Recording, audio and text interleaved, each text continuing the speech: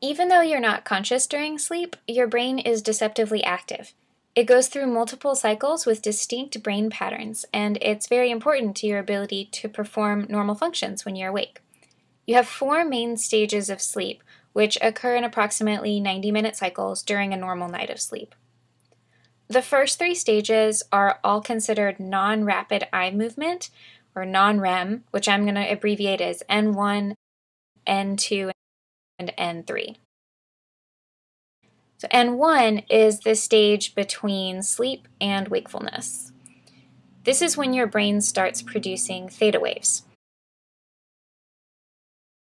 You might experience strange sensations known as hypnagogic hallucinations, which is kind of a fun name, but these can include hearing or seeing things that aren't there, such as seeing a flash of light, or a lot of people hear someone calling their name, or a phone ring, or doorbell, or something like that. Or if you've been doing something really repetitive just before bed, then that can recur in your hypnagogic state. For example, if you've been on a boat all day, you may still feel like you're on water when you drift off to sleep, even if you're on dry land. Or something that's actually called the Tetris effect. If you've been playing Tetris for a long time right before bed, then you might experience visual images of blocks or something all moving in the same direction, kind of like the blocks in the game. But another common feeling during this stage is a feeling of falling, and that leads to what's called hypnic jerks, or those muscle twitches you sometimes experience as you fall asleep. So that's N1, our first lightest stage of sleep. And then we move into N2, which is a slightly deeper stage of sleep. Although it's still pretty easy to wake up someone in N1, people in N2 are harder to awaken. We see more theta waves, as well as something called sleep spindles and K complexes. So sleep spindles are these bursts of rapid rhythmic brain activity, and there's a lot we don't know about the purpose of each sleep stage and the function of these brainwaves, but some researchers think that sleep spindles help inhibit certain cognitive processes or perceptions so that we maintain a tranquil state during sleep. For example, sleep spindles in some parts of the brain are associated with people's ability to sleep through loud noises. And K complexes are kind of similar, but they're a different type of brain activity that's also thought to suppress cortical arousal and keep you asleep, basically. They're also thought to help with sleep-based memory consolidation, which is the theory that some memories are transferred into your long-term memory during sleep.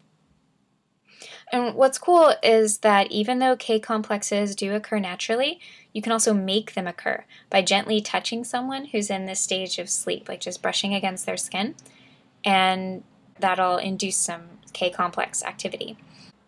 So what your brain does is sort of assess that the touch on the skin is non-threatening, and it suppresses the processing of that stimuli to help keep you asleep. So beyond N2, we have N3, so this is our last non-REM stage. And N3 is also called slow wave sleep because, as you might guess, brainwaves are very slow. And these are called delta waves, and they have a range of about 0.5 to 2 hertz.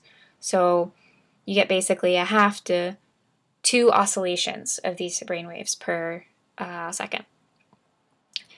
And when you're in N3 sleep, you are very much dead to the world and really difficult to wake up. And if you walk or talk in your sleep, this is the stage where those things happen. So the last stage we need to talk about is REM sleep. REM stands for rapid eye movement, and that's because this stage is when your eyes move really rapidly beneath your lids. And also, most of your other muscles are paralyzed. So this paralysis might actually be a good thing because most dreaming occurs during REM sleep. So if you weren't paralyzed, your muscles might act out whatever you were dreaming about, which could be unsafe for you and anyone sleeping near you, depending on what type of dreams you have. REM sleep is sometimes called paradoxical sleep because your brain actually seems very active and awake, but your body is prevented from doing anything. It's kind of crazy. Now, in a normal night of uninterrupted sleep, you cycle through these stages about 4 or 5 times each, and takes about 90 minutes to go through a complete cycle. But the order, it doesn't just go, 1, 2, 3 REM. But the order within a cycle tends to go from N1 to N2 to N3, and then back to N2 before entering REM sleep, and then back to N1, and then it starts all over again. And how long each stage lasts depends partially on how old you are and partially on how long you've been asleep.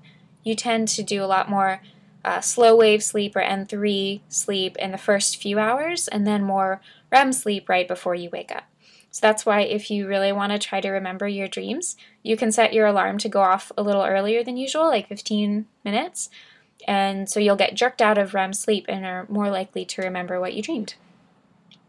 You know that you get tired probably around the same time every afternoon or evening, and you might wonder how your body knows when to fall asleep or why a lot of people get tired in the afternoon. The answer lies in something called our circadian rhythms. And just like our sleep has cyclical stages, so does our wakefulness and our transition from wakefulness to sleeping. Circadian rhythms are our regular bodily rhythms across a 24-hour period, which is also called our internal biological clock. And these cycles control our body temperature, which rises during the day and then takes a brief dip in the early afternoon and then goes up again in the evening and then falls during the nighttime. So we control our body temperature and our sleep cycle, all sorts of things. Daylight is a big cue for circadian rhythms, and even artificial light can affect your circadian clock.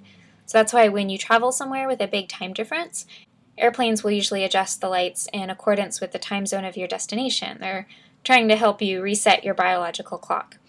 But resetting that clock can take time, which is when you experience jet lag. Your biological clock says it's time to go to sleep, but your new time zone says it's time to wake up. And so that transition can be a little taxing if you're traveling. But these circadian rhythms also change as you age, which is why a lot of younger people tend to be night owls, but as they age, older people tend to wake up and go to bed early. And your circadian rhythms can also prevent you from sleeping in when you want to sometimes. So maybe you get up every day at 6 a.m., Monday through Friday, and then Saturday you can finally sleep in, but you'll still wake up around 6 a.m.